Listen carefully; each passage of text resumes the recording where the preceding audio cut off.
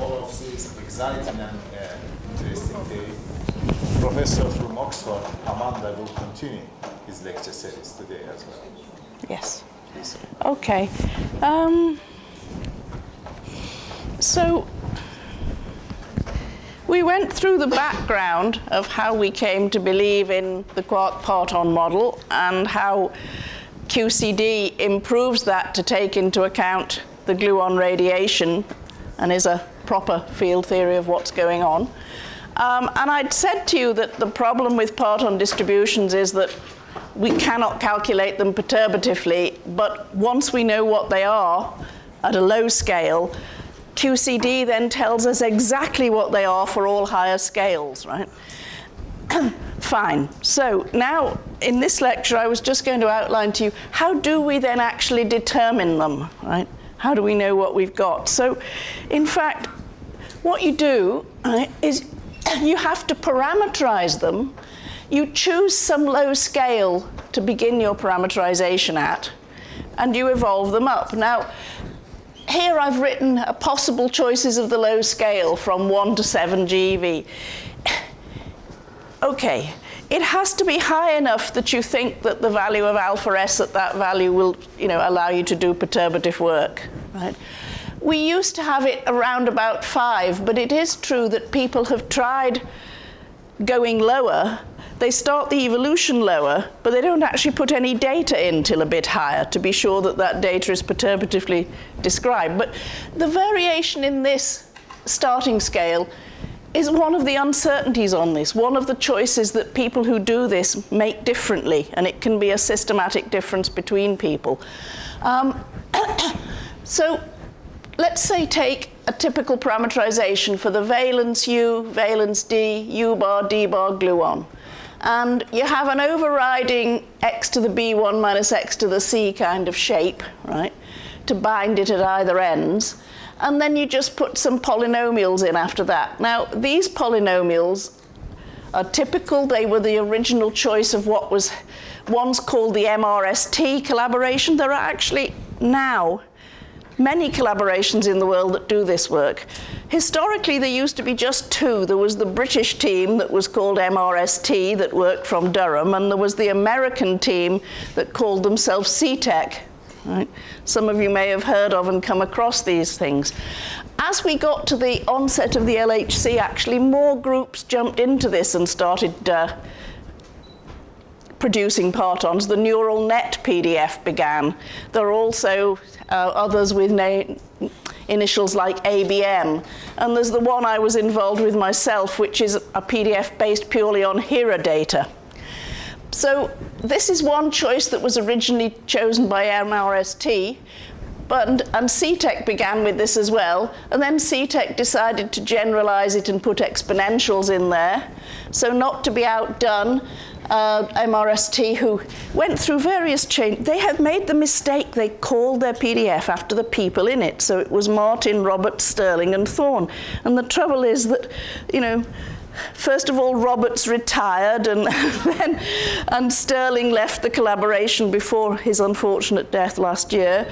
And so it's called MMHT at the moment, but in fact, H is still there, but one of the M's has left, and what it's going to be in the future, we don't know. You have to keep track of this. But not to be outdone by CTEC's new choice, they decided instead of just a regular polynomial, they would do Chebyshev polynomials. And then some of the other groups said, well, no, we think Bernstein polynomials are a better way to go about this. The neural net people actually cut right through this and say, okay, let's not choose a parameterization at all. Let's let the, let's learn the parameterization by using a neural net on the data, which is fine when you have big data samples, because you use half of your data sample to train the PDF and the other half to fit it, right? If you're trying to take into account experimental data that's only got a few data points, you can't do that. So none of these methods is perfect. But in telling you that there are all these different parameterizations, you might think that this meant that the PDFs were very, very different from each other.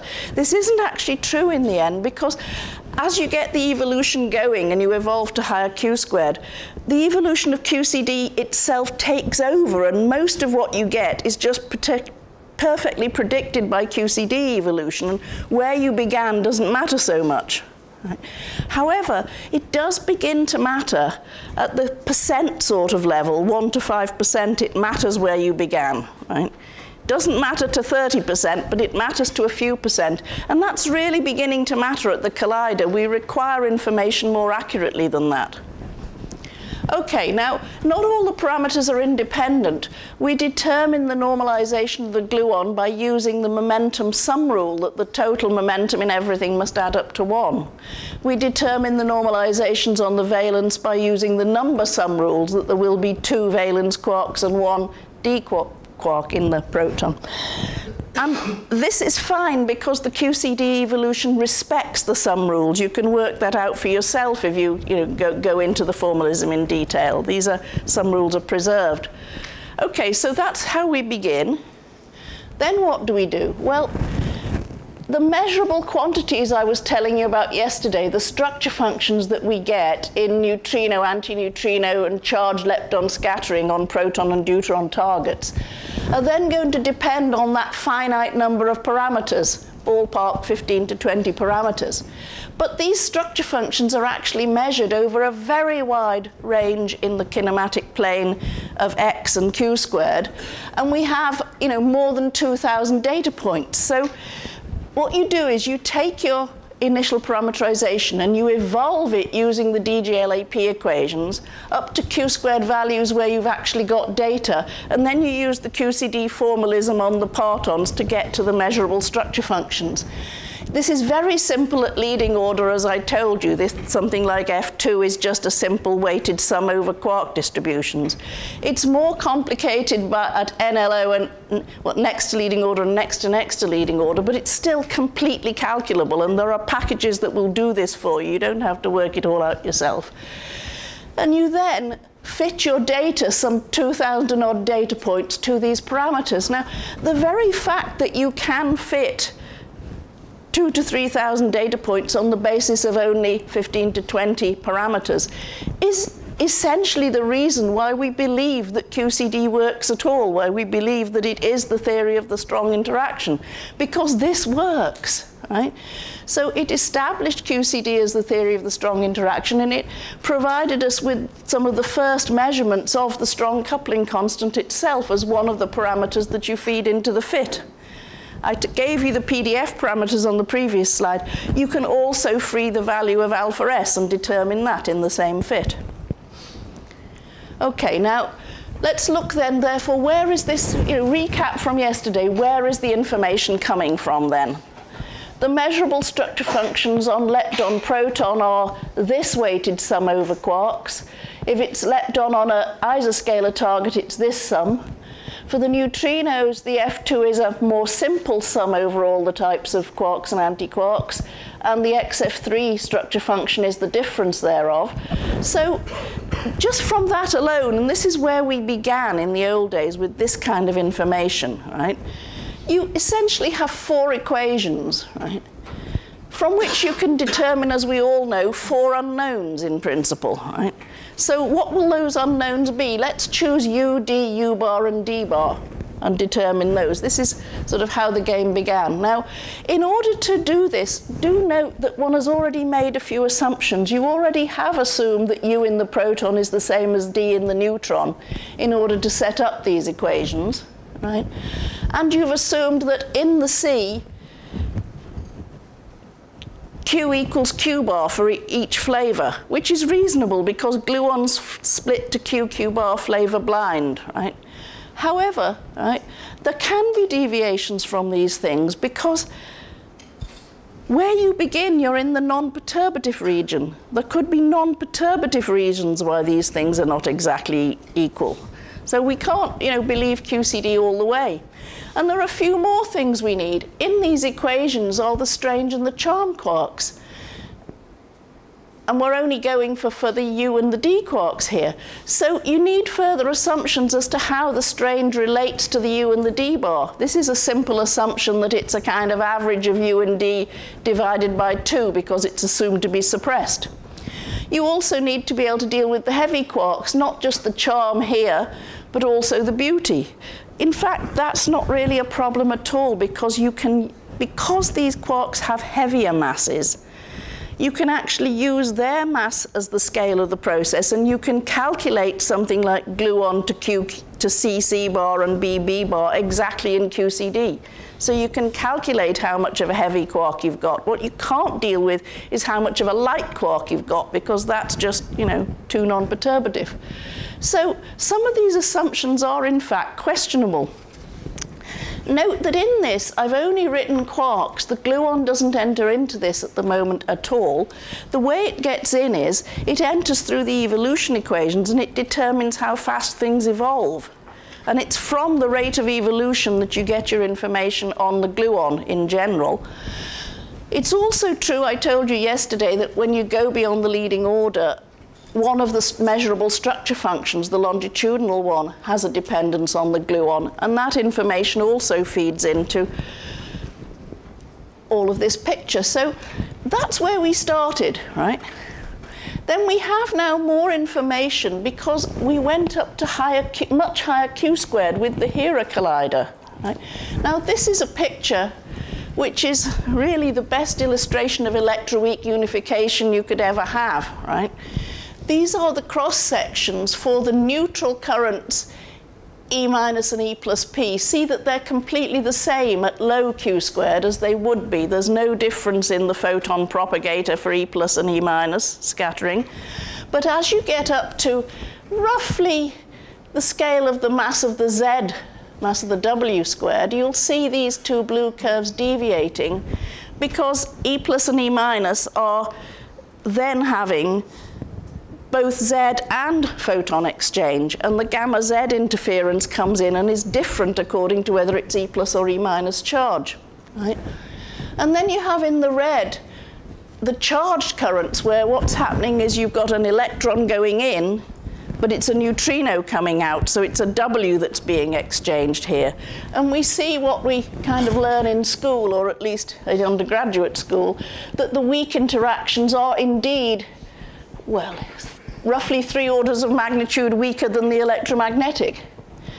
But of course, the weak interaction isn't really weak. It only looks weak because the mass of the W is rather large. So by the time you get to the scale of those masses, you see it unifying in terms of size, and both of the charge current E plus P and E minus P becoming of comparable size to the neutral currents.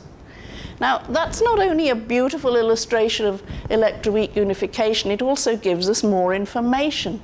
Because now in the neutral current processes, we don't just have a sum over quark and antiquark, F2 structure function, and everything else 0.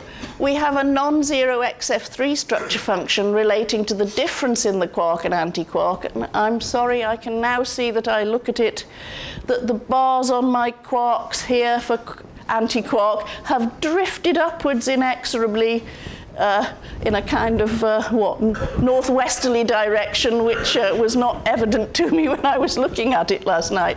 Anyway, it's Q plus Q bar and Q minus Q bar, right? And this one, the F2 one, we knew it before we had it before. It used to be by the weighted quark charges squared. That's still there, right, in this coefficient A. But it added to it are gamma Z interference terms and purely Z terms, where the PZ is giving you how the Z propagator gets into this and the electroweak unification angle, right? And the new structure function that was 0 before, Q minus Q bar, is 0 at low Q squared, but it also has terms coming from gamma Z interference and ZZ. So the F2 here is giving us the usual information, but we now get a new valence structure function from the Z exchange, which is, giving us more information about valence structure functions, and without having to use heavy targetizer scalar targets where we may have to make assumptions, right? So this is measurable from low to high X on a pure proton target. That's good news. And the other piece of good news is the charge current processes. I'm just showing the E minus P and E plus P cross sections here in bins of the scale Q squared against X. Each one of these, right? So you'll see there's the pieces for the W propagator, and then there are the Q plus 1 minus y squared Q bar, or Q bar plus 1 minus y squared Q terms. This is exactly like we had in neutrino scattering, because it's kind of like doing neutrino scattering backwards, right? We used to do neutrino in and out went a muon or an electron. Now instead of that, we send in electron or positron and out comes a neutrino. So it has the same kind of handedness that the neutrinos had. But it now will pick, because we're on a proton and not an isoscalar target, it'll pick particular flavors out for the quark and the antiquark. This again gives us more information on flavor separation. In particular, this one, the E plus P cross-section, gives you access to the down valence on a pure proton target. And actually, this is one of the least well-known partons, because when you're doing it with, with the photon, with electromagnetism, the photon couples to the charge. The U is always weighted by 4/9 and the D only by 1/9, and that means that you just don't know the D so well. So historically, our information came from this assumption that D in the proton is the same as U in the neutron, right? We don't have to do that anymore. From here, you can get what the D looks like directly from a proton target. Okay, so what does it actually look like, right? I don't want to go into too many details, so let's just have the bottom line here, right? These are the cross-sections, essentially proportional to the structure functions for the HERA data against the scale Q squared and at many different values of X. So you can see the Bjorken scaling at middling values, you can see the falling off of the partons at high X values and the rise at low X values. But also if you look at the difference between the blue and the red, you can see the effect of electroweak effects coming in. That's why they're different. That's because of the gamma Z interference coming in. Now, at least by eye, I think you would agree that that is very beautifully fit. The lines that go through this are the fits from QCD. They're not there just to guide your eye. They're real QCD fits. When I say QCD, I also, of course, the QED is also in there, right, as part of it. And what comes out, what do parton distributions actually look like? This is one illustration, right? So here we have the U and the D valence quarks. You can see that they are taking, it looks here as if they're taking most of the momentum. They peak at around X of 0.2. You've got roughly double the amount of U as you have of D, just like your old prejudice is 2 U's and 1 D in the proton, right? But you've also got a C here, this is the QQ bar C, and this is the gluon distribution determined by the fit. And note that each of these have been multiplied, weighted down by a factor of 0.05, right? That is just so we can show them on the same plot, and the plot looks reasonable, right? Because think about it, if I scale this up by 20, it goes right off the top of the plot.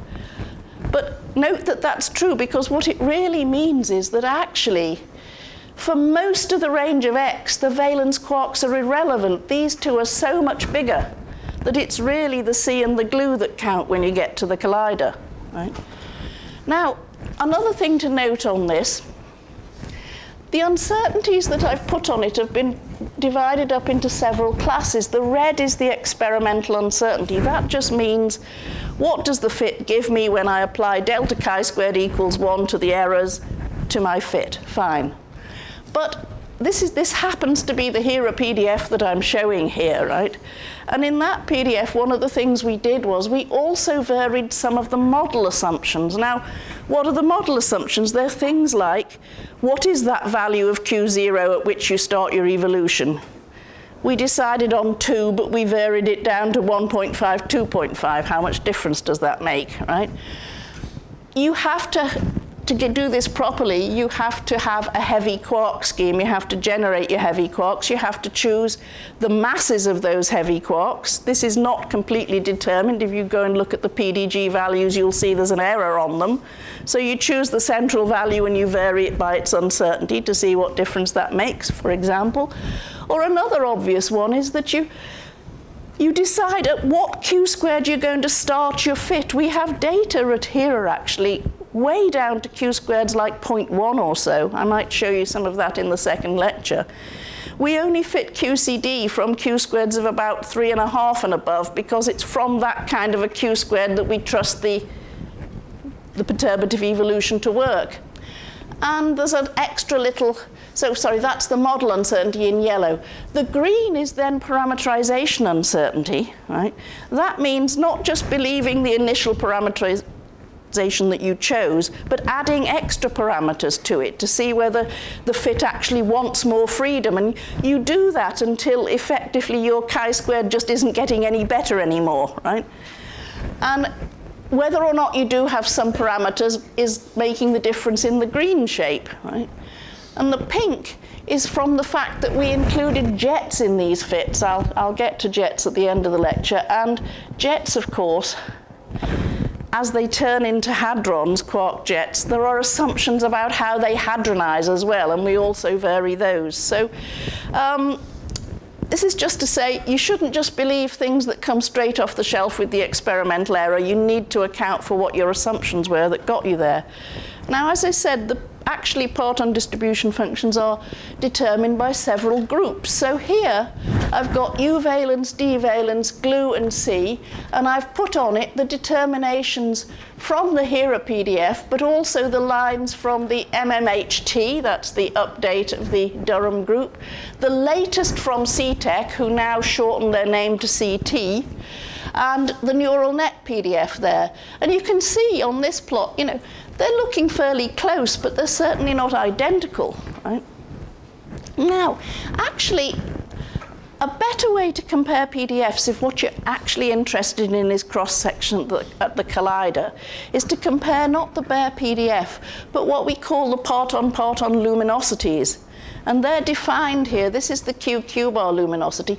It's essentially the part of any subprocess cross-section that depended upon the incoming partons. So there's parton 1 in here for the Q-bar, parton for the Q, and then the other way around, because always you're getting this PP identical particle situation. A Q-bar could be this way round or the other way round. Well, my arms won't do that, but so you have the two terms from the Q and Q-bar both ways around. Compute that integral and compare that rather than the bare PDF. Or for the gluon-gluon luminosity, that's simpler because gluons are only, you know, one way around. This is the definition of the luminosity. Now, note, these are presented to you in ratio. If I actually plotted these luminosities, it would just be a curve that went down over 10 orders of magnitude, right? To show the differences, this is all done in ratio to the HERA PDF. The scale of it, right, we do it as a function of the invariant mass in the subprocess. So Q-bar is creating something with the center of mass mx here, right? And so you can see that whereas the partons, I mean, they do, of course, overlap rather nicely. And when you consider that this is actually a curve over 10 orders of magnitude, the fact that they agree with each other around about the 5% level is not bad, frankly. But it also is not perfect. And one thing to note is we know it best in this kind of middling region. This is where we produce the W's and the Z's and the Higgs. We know it pretty well there, right? We don't know it so well when you get up to higher scale, and higher scale is where you would be producing the new physics, right? Something really new would be up there in the TeV regions, and we don't really know the parton-parton luminosities so well. We also don't know them all that well as we go to lower scale or low X values, right? And that's another story that I might get time to come to before the end of the day. Now, why in fact do different people's parton distribution sets differ, right? Well, people actually differ even at the level of the data sets they include in order to do this, right? They differ in the cuts that they decide are necessary to apply in order to remain in the perturbative region. They differ in these forms of parameterization at the starting scale and indeed at the values of the starting scale. They differ as to their assumptions on the flavor structure of the C and of the valence. I'll come to that. And they also can choose different heavy flavor schemes for how to do the calculation. It's not actually completely trivial what you choose, because you can choose what are called fixed flavor number schemes, where you assume there are only ever actually 3 flavors in your proton, the U, the D, and the S, and everything else is perturbatively generated. This gives you problems with logs of Q squareds over the mass of your heavy quark charge squareds. Or you can do a variable flavor number scheme, where once you've got enough energy to get a charm, you kind of assume that that charm is then part of your proton. Right? This is what most people, in fact, do. And again, you do the same with the beauty. When you've got above the beauty thresholds, you kind of absorb them into your definition of what a proton is.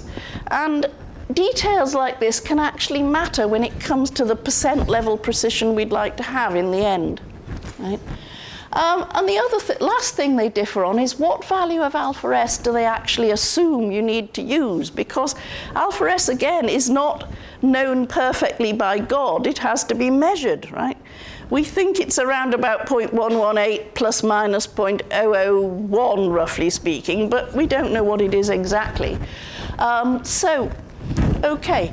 Now, I've put up this kinematic plane just to say that in recent years, we've gone beyond the HERA data, that's the orange stuff here, and the older data that came before HERA, and we've actually started to use data from the collider itself to try to determine the partons. Now, of course, you do that only with well-known processes that you think will be described by the standard model, right? You don't want to fit away your new physics by putting in high-scale cross-sections into the fit.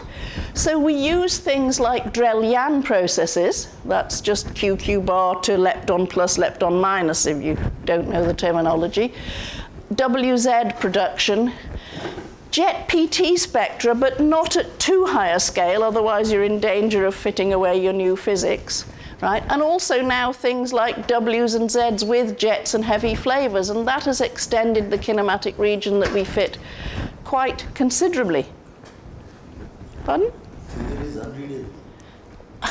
You're not really meant to be trying to read the scale, but just the kinematic range into the collider region here, and the fact that very much more data is in there. Anyway, okay. Now, I'm not going to go into this piece that I've put here at any great length, because it's almost a complete lecture series in itself, but it is, how do PDFs actually evaluate their uncertainties, right? Not everybody just fits everything with a delta chi-squared equals 1 and then you're done, right? Your problem really is there can be discrepancies between data sets. I'll just try and illustrate the problem and what the solution is, right? What if your overall fit determined you a parameter nicely like this? Say this is alpha S and your overall fit does this, right? But you have in it many different data sets. And, you know, this one's like this one's like that over here, this one's maybe a bit flat, that one's going the other way, well, and so on, right?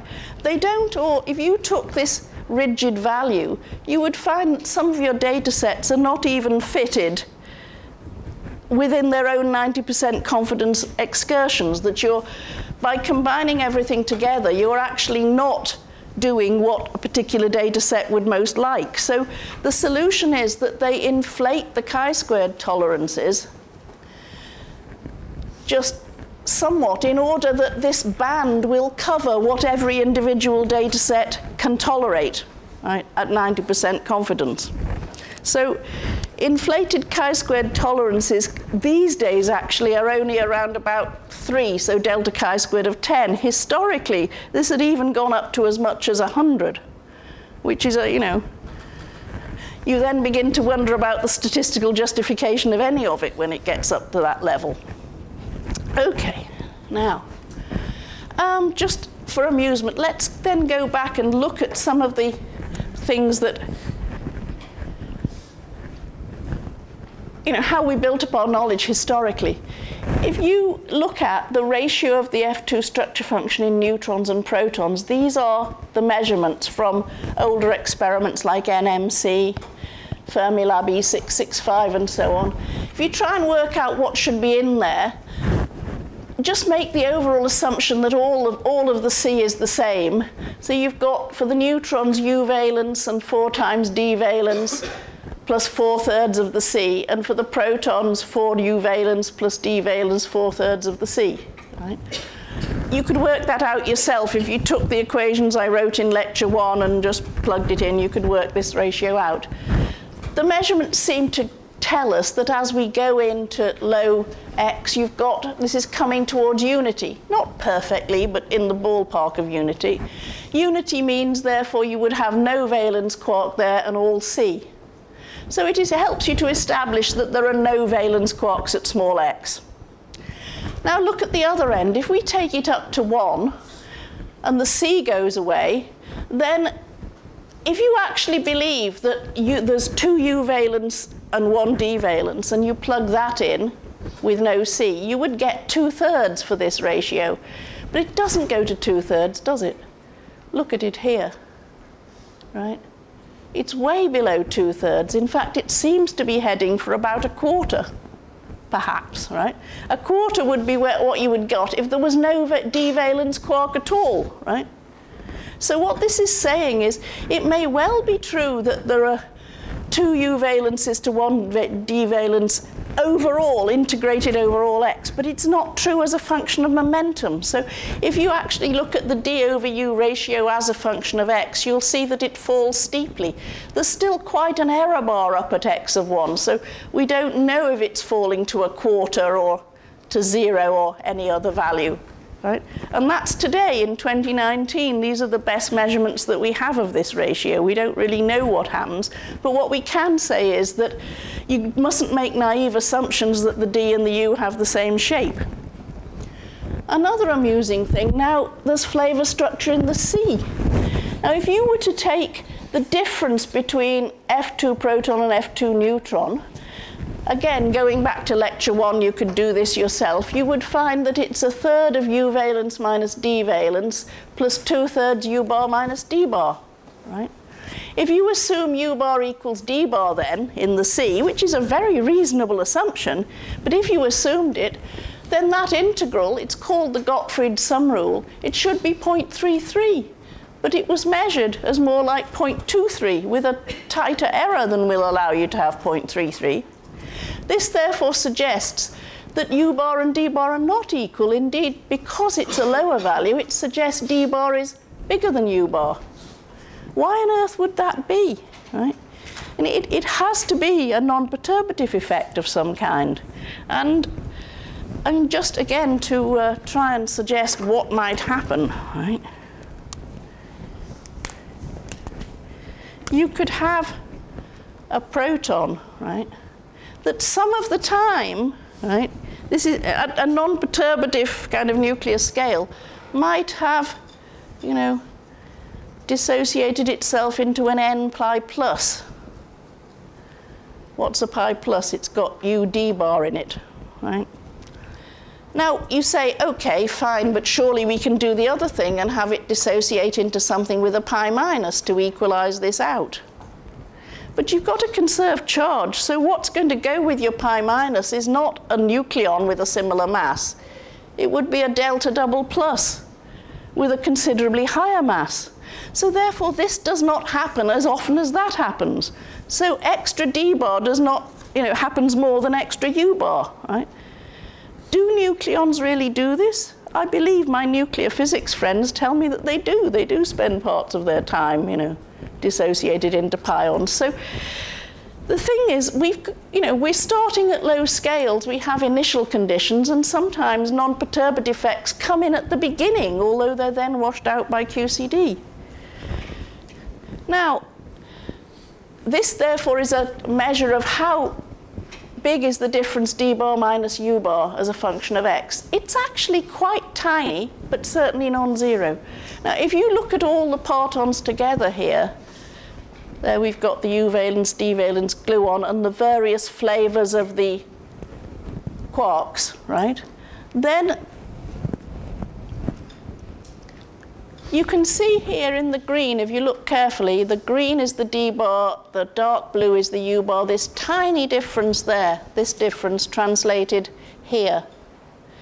And then if you go right up to collider scales, well, you'll be hard put to see it, to be honest. But it's there, it matters at the precision level. Okay, now, there's the strange C.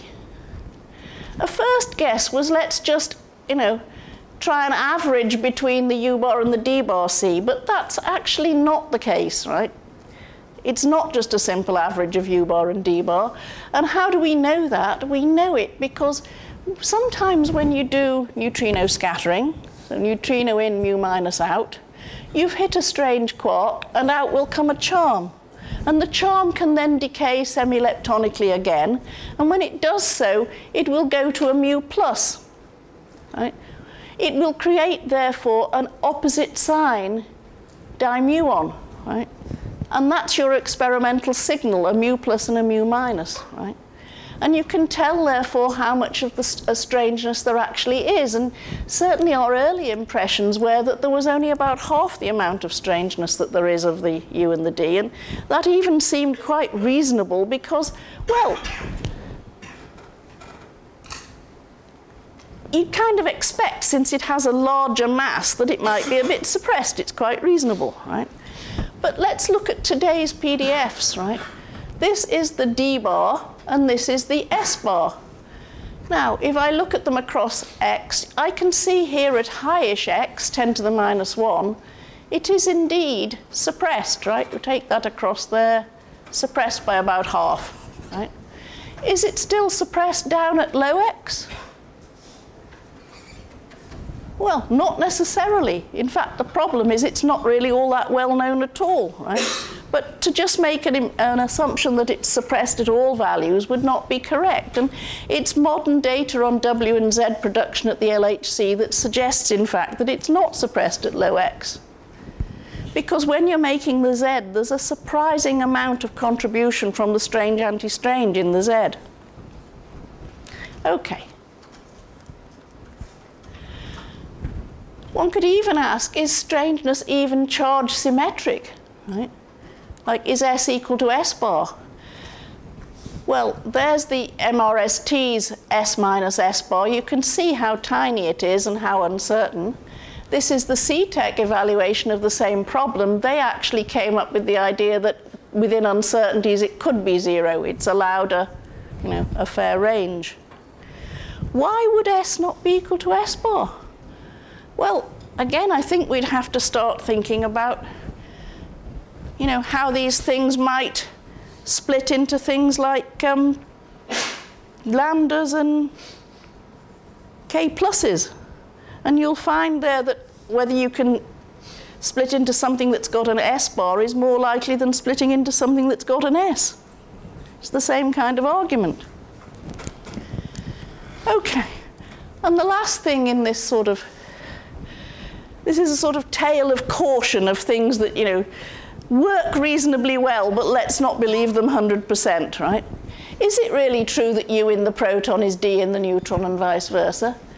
Well, it can't be ultimately, can it? Because even if it is a U in the neutron, which might look a bit like a D in the proton, it's still a U quark, and it's still got charge 2/3, not minus 1/3. So when it starts doing QED radiation, as they all do, right, that's going to be different than a real D if what you've got is a U. So if you, in fact, have to take into account electroweak corrections to your partons, you're going to find these tiny differences between Ds in the proton and Us in the neutron and vice versa. They're certainly tiny, but they're there. Again, if you want real precision, you have to take it into account. So I'll now spend just a few minutes on alpha S itself, right? Alpha S is one of the parameters of this fit. It's usually put in fixed. But as I told you, people who make PDFs differ as to what value of alpha S they like, right? Now, many of the groups like values around 0.118. These values for each of these different PDFs here, right, are determined by their own fits to the data and have certain errors for that region, right? But there is one group that, in fact, whose fits consistently come out much lower at 0.1135, right? The ABM group. Now, the cross-section for something like, say, TT bar depends on alpha S quite strongly. What this actually is a plot of the TT bar cross-section against alpha S. And you can see the measurement of alpha S of the ABM group here, right? How it would scale with alpha S. And the other groups are also on their own scaling lines. What is the TT bar cross-section? Because we've measured it, of course. It's this blue band here. So it certainly looks as if, you know, this is a more reasonable value, right? The same thing applies when we get the gluon to the Higgs. The dominant contribution to the Higgs cross-section is also highly alpha S dependent. And when you're dealing with the Higgs, one of the questions we're always asking ourselves now is this a standard model Higgs we've got? We've clearly found something. So far, all its properties are very standard model-like, the way it decays into all different channels that we can so far measure. It's doing it in a standard model-like manner, right? The cross-section itself, right, is that standard model-ish? Well, in fact, it depends what value of alpha S you put in. So I think it would be reasonable, given the fact that these guys got it right for the top, to assume that these guys are more likely to have it right for what the standard model Higgs cross-section is. But what I'm just trying to say mostly is that actually what the standard model says is not completely determined, and there are outliers of people who, you know, believe it says something slightly lower than the rest, and that would mean that the actual measurements that we've got of it are further away from the standard model than you might think they are. So that's just a cautionary tale. So kind of winding up this lecture, what is the consequence in a PDF fit of fixing alpha S or not fixing it, right? So this is the same PDF fit I just showed you, right? With a fixed value of alpha S at 0.118. Now, go over here and we free the value of alpha S. What difference has it made? You can see it very clearly. It makes no difference to the U and the D valence quarks, pretty well no difference to the C, but it makes quite a lot of difference to the gluon. It widens out its error bar considerably. And why would that be? Because alpha S and the gluon are intimately tied to each other, right? The gluon is coming from radiation. The rate of the radiation depends on alpha S. So how much gluon we've got is correlated to what the value of alpha S is and is giving us this rather, you know, more substantial error on the low X gluon. Now, what can you do about that? You can, of course, just say, well, I will believe the PDG value and its bounds, and I will only use it within those bounds. But if you look at the PDG value again, in some ways it's a bit like this. It's a compromise from many different data sets which actually said something slightly different, right? So we're not in a position to say, you know, this is wrong or that's wrong and so on, and the value truly is. We just have to go with the compromise. But you are allowed to doubt it at some level, right? And in particular, what would be a good idea is to try to determine alpha S from within the same data set, right? So this is clearly, you know, the value of alpha S there is allowing quite a slop on the gluon. How can we get rid of that within the same data set, right? What you do is you use the jet data. Now, I told you before about the two processes, the QCD Compton and the boson-gluon fusion process, right, which contribute to the scaling violation. But in fact, you can actually really see events like this, because these will produce events with two clear jets and a general jet going down the proton remnant direction. You can see that it's basically going down the beamline. So what you're looking for is two extra jets. Now, you can't, on an event-by-event basis, tell whether it's coming from boson-gluon fusion or QCD Compton. But you've got these two contributions to your cross-section, one dominantly from the gluon, one dominantly from quarks. And this helps us to break the very strong correlation between the value of alpha S and the gluon shape by giving us more information directly on the gluon if we measure these two jet events. Right? So if you're interested in the gluon only, you assume you know alpha S and choose a kinematic region where this process dominates, like at low x. Or if you're interested in alpha S, you choose a kinematic region where you think the PDFs are reasonably well known, right, at higher x. But in practice, what we'll really do is fit everything all at once to try and get some extra information about the glue. And this is a technique, right? I'm using it here just with deep inelastic scattering here at jets, but this has been used with all the jets from the colliders as a way of determining alpha S, as a way of sharpening up your gluon. Right? So I think the final slide before the break is to say, here I was with my free alpha S fit to my deep inelastic scattering data, and then I put in the dijet data from those events, and that gave me a much tighter handle on the gluon. If you just flip back 2 slides, you can see it's not quite as tight as that, but it's getting much better, right, when you add extra information. And also, in fact, the determination of alpha S from the deep inelastic scattering data alone, right, inclusive data, had a very shallow parabola. If you put in the jets, you've got a much tighter chi-squared parabola and a much better determination of what alpha S is. This is 1183. The experimental error is only, well, nearly 001. And we also accounted for those model and parameterization and hadronization errors. So I think that's it, and it's 10 to 11, so it's time for our break, right?